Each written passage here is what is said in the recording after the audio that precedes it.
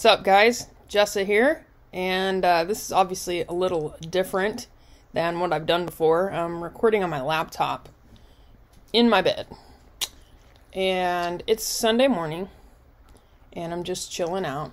Sundays are the best lazy days ever. I don't work on Sunday. I don't have to get up early. It is awesome. Right, Belle? Belle agrees. So I've actually got out of bed at one point and did a few chores, not all of them yet. Hi, Belle.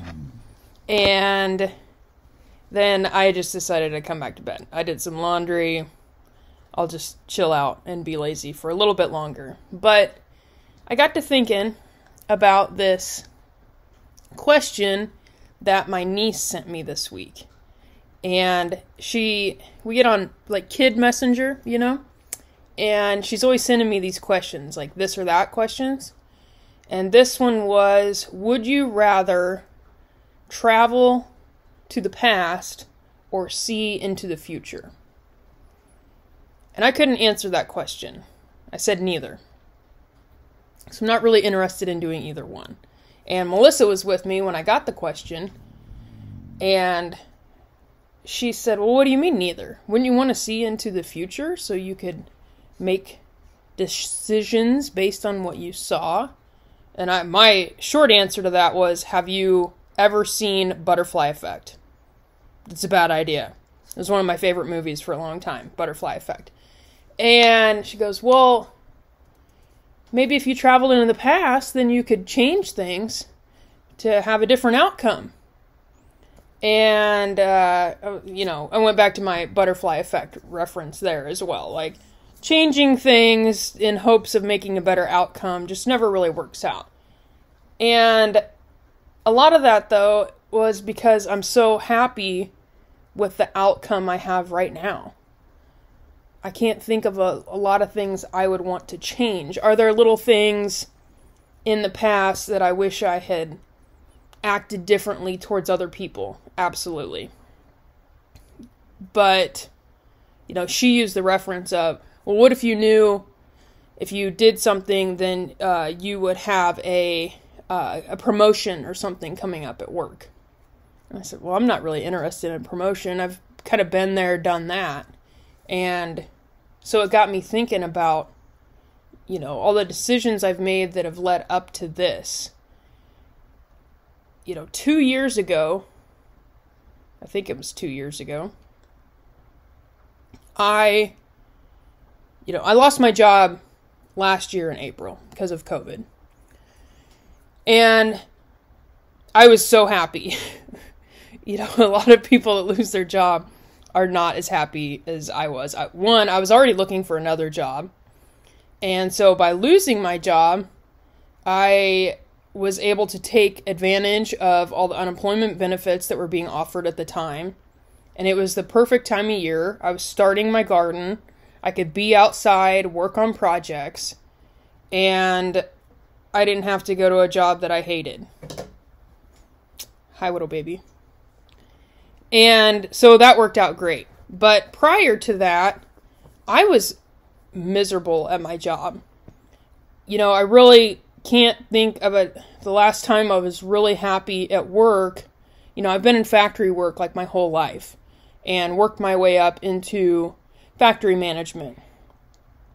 And I really like it. I'm good at it. Even at my last job, I had a great team. They were awesome.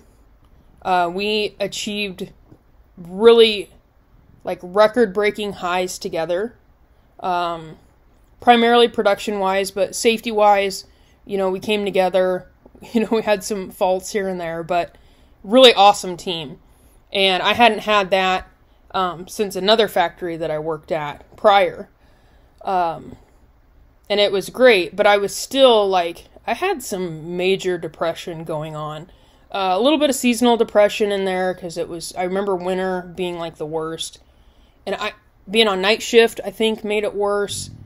And I could not even get myself out of bed sometimes. And it was reflecting on my team at work. You know, it was like, where's Jessa? She's not here. And I tried to be as transparent as I could be, but at the same time, as the leader, it was kind of hard to do. And even sometimes I'd be at work, I'd drag myself to work, and I just felt like I could just break down and just start sobbing on the floor. Like, I don't know how many times my eyes would well up and I would have to go hide, essentially, just to pull myself back together. So, anyway, that's a lot of words to say. You know, are there things I would have changed in the past? Probably little things, but overall the outcome has worked out great. I have a job that I really enjoy. I enjoy the hours. It's part-time, so that's really nice. I don't like getting up early, but it's not that early, and I get the whole afternoon off, so that's awesome. I'm with a partner that I love to death, and we make a great team. We always joke about that, but we really do. We complement each other.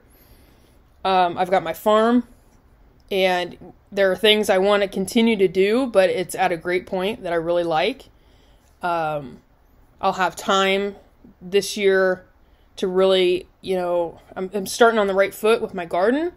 You know, I can start seeds. I'm organized. I've got my seeds, and like I'm feeling really good going into it. And it's just great. Like, I'm in a great point in my life right now. So, you know, if I saw into the future, I might change some things. You know, my finances, we've talked about that a lot, you know, that I'm like walking a pretty tight line there, and that's scary. So, those are some things that I look at, and that I wouldn't go back and change anything because it might affect this outcome right now. So, I just wanted to share that with you guys. Maybe give you something to think about. Sunday morning reflections or something. And, you know, would you change anything? Or if you could see into the future, would you change something right now? You know, how grateful are you? Like, I guess that's what it comes down to, is I'm so grateful right now that I don't think I would change anything. I've got a great place. It's paid off. You know, one debt I don't have to worry about is my farm. It's paid off. It's mine. And that has always been my dream. Even in college, I got cable at one point in my apartment in college, and I would watch the home HGTV, and I would just dream about having my own house. Now, granted, this is my third house, but this is it. This is the one I wanted. You know, I have 4 or 5 acres. I've got a few little sheds. I've got all the pets that I could dream of. It's just great. I got a big garden. I love it. I absolutely love it. So I wish you the gratitude that I have, because it's really awesome. And I better quit rambling, because I still have more chores to do. The rabbits saw me come outside and not feed them, so they're probably a little upset by that.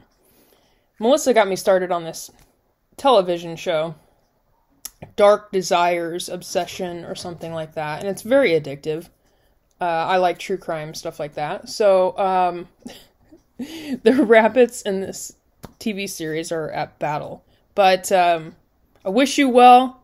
I hope you're having an awesome Sunday. I hope your week was great. You're ready to tackle Monday and get after it. And I'll catch you guys on the next video. Later.